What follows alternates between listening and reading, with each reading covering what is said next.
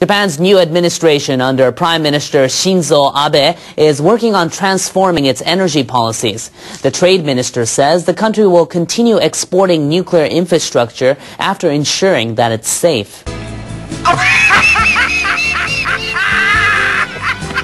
What's so funny now? I sometimes just think funny things.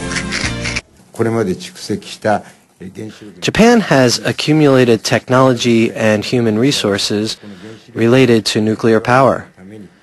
We would like the chance to put these to peaceful use. Meeting partners' requests and ensuring safety will be the major premises of this effort.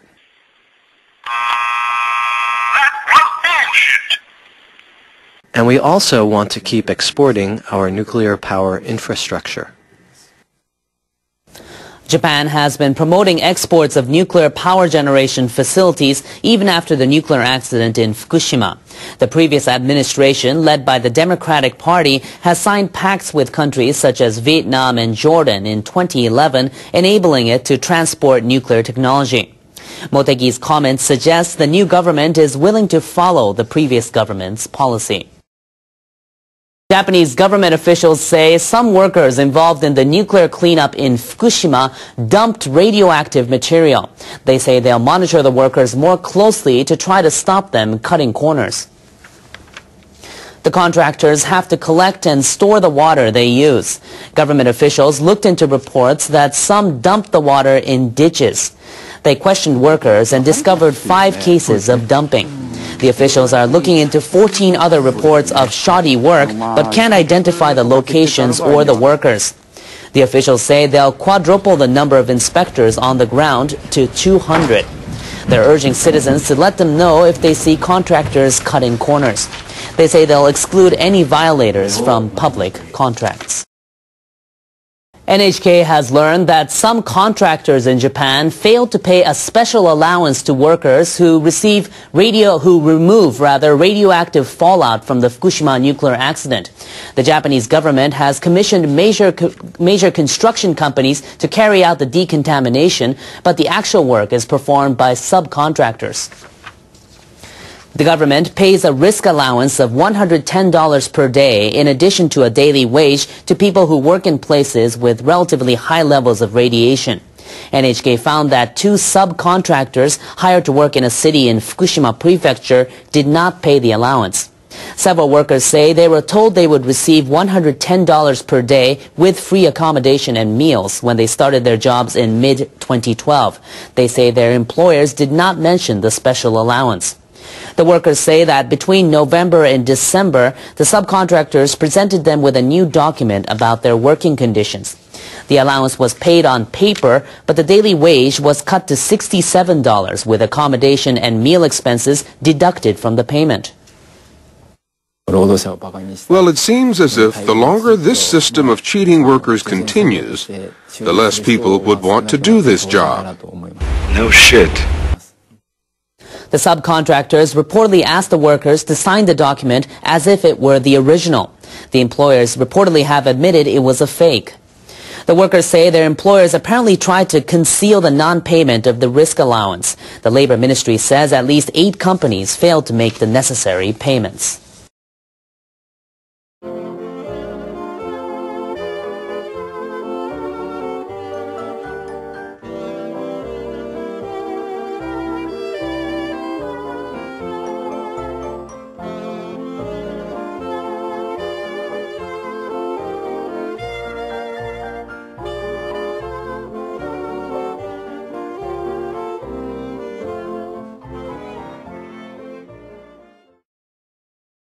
A group of researchers is urging people in Japan to think about worst-case scenarios. They say it's the only way to prepare for a huge quake in the Pacific, one that could claim more than 300,000 lives. NHK World's Takaomi Ohashi has more. These researchers launched a study group last year. They are experts on disaster prevention and reduction. They've been studying the quake that devastated Kobe 18 years ago. Kansai University professor Yoshiaki Kawata is leading the study and the call to be prepared. Quake survivors cannot carry on without water, food and fuel. That'll be a vital issue. The experts' main concern is water. They expect a severe shortage after the big one strikes.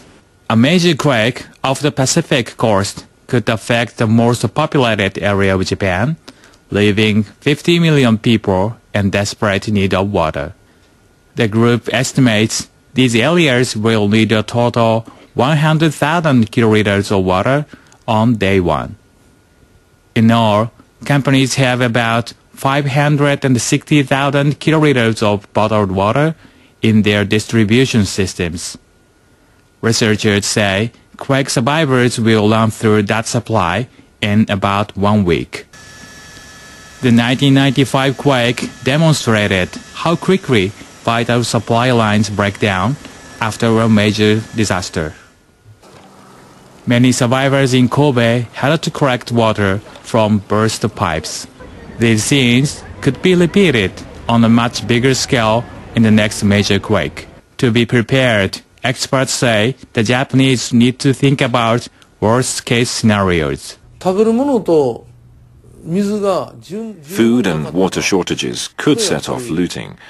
No looting has been reported in Japan, even during major disasters.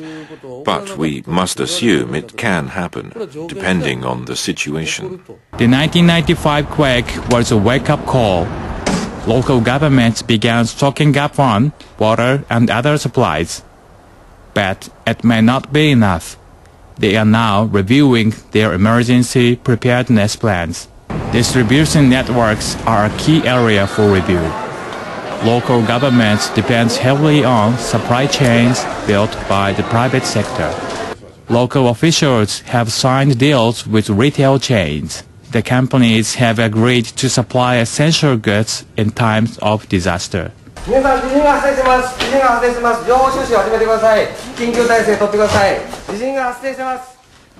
Retail giant, the Aeon Group, held a nationwide drill to test its preparedness. The group had signed nearly 200 pacts with municipalities expected to be hit by the huge quake. We're still short of bottled water. Do you have a stockpile?